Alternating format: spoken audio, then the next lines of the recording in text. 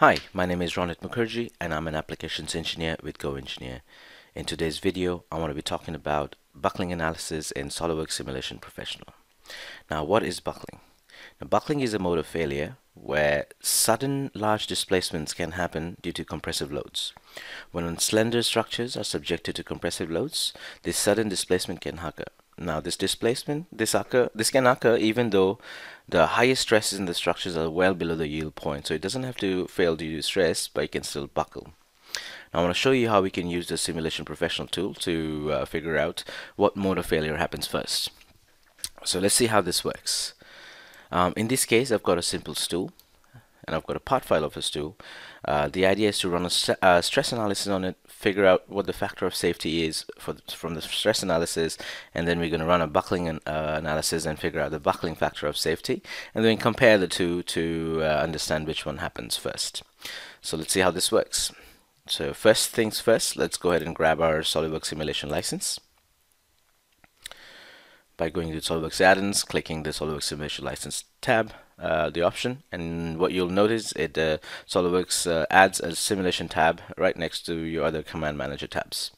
So once I go in there, I have the ability of starting a new study. We're going to start with the static study. I'll just call this stress, and I'll hit the green check. Now, the material we're using is AISI 304. If I right click on it, apply edit material, I have the ability of changing whatever material I want. Now, one thing to see, these color combinations over here, I've got the red, black, and the blue.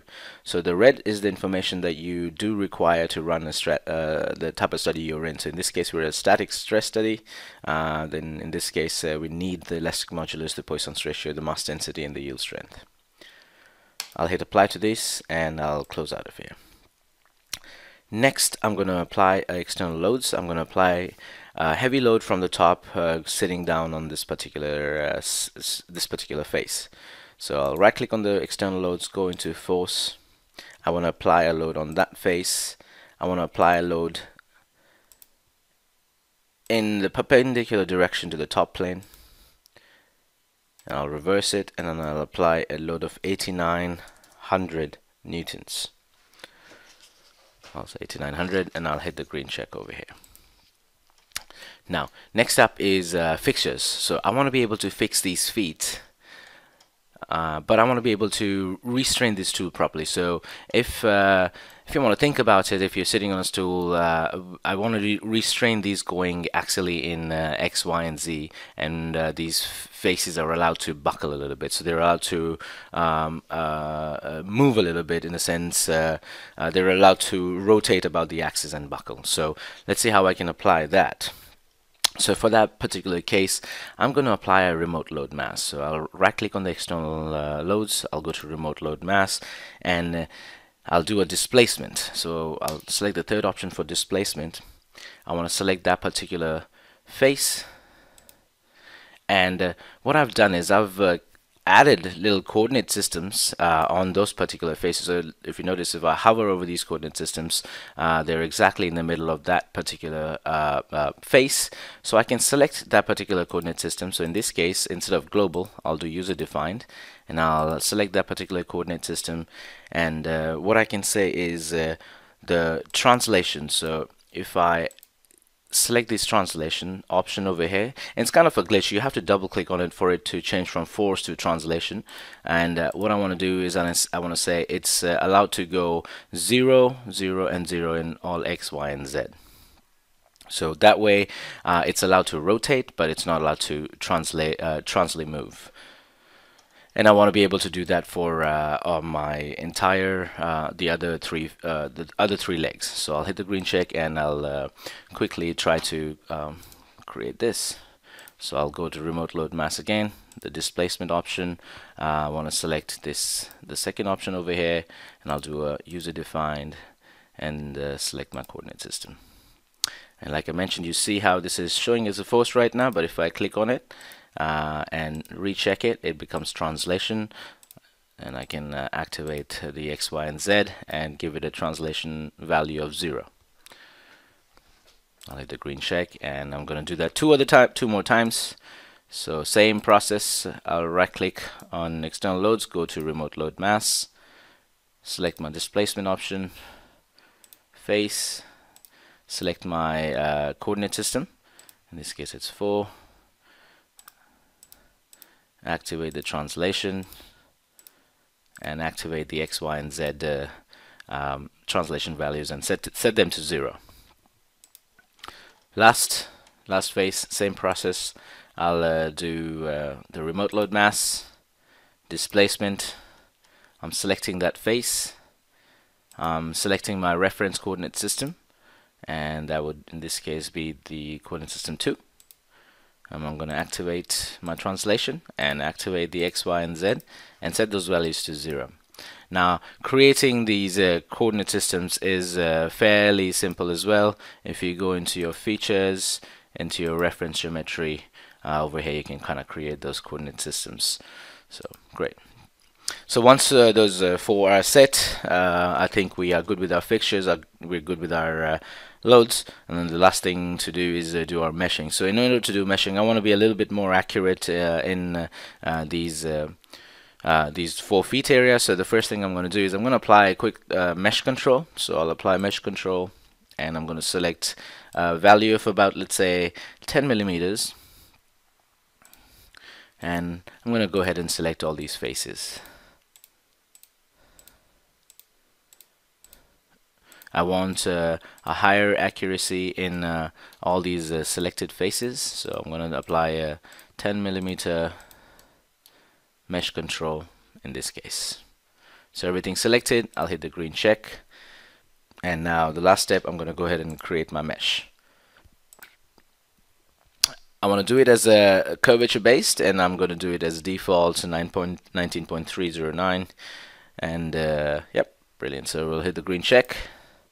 This goes ahead and meshes the model, and once it's done meshing, I'm going to go ahead and run this stress study. It shouldn't take too long to run, and once it's done running, we can plot the 1 Mises, and we can also look at the factor of safety and see what factor of safety we're able to calculate from this particular stress study. So as soon as this is done running, what I can do is I can go into the results folder, look at my factor of safety plot. I want to do it on all bodies.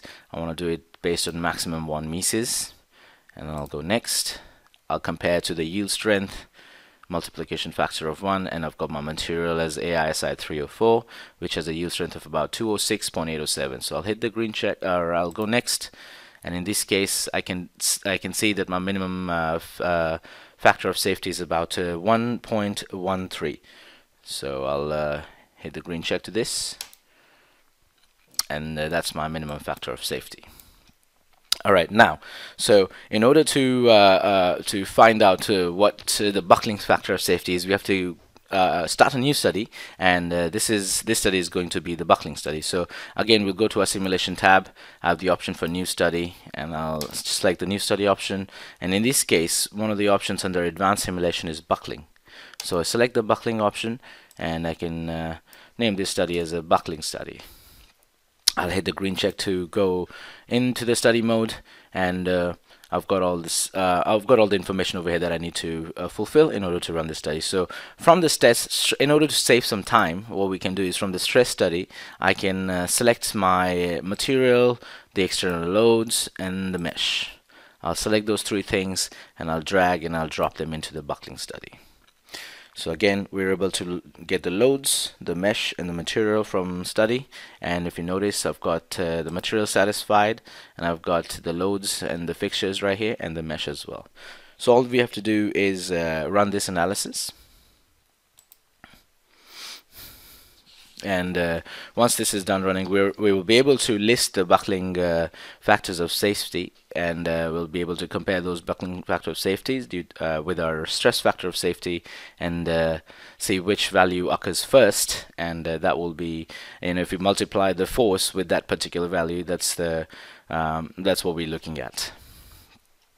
So here the buckling analysis is done running. What I can do is I can right click on the results folder, and I can go list buckling factor of safety. I see a buckling factor of safety of about 3.55. So if I go back to my stress study, I remember from my stress study, I remember my stress factor of safety was about 1.13, and in this case, the buckling factor of safety is about 3.55. So if we multiply this number with the 8900 value that we got, 8900 value that we have for force, it definitely tells me that this particular stool will yield first as compared to buckle first.